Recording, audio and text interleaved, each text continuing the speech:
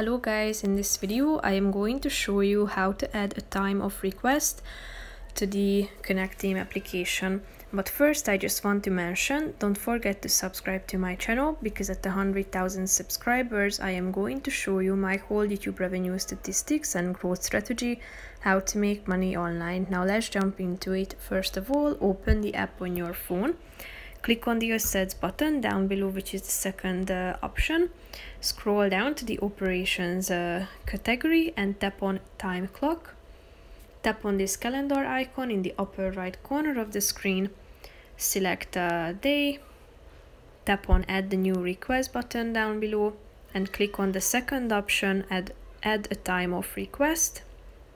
You should indicate the type, which is either time off, sick leave or unpaid leave. Then you should indicate whether it is an all-day time off. Then indicate the date, total time requested, it is calculated in working hours, and then you should provide an explanation. So explain your request, it is optional, you have a box for it. And when you are done, click on Send for approval and it will be sent to your manager's approval. So that's pretty much it for this video, guys. See you in the next one. Bye bye.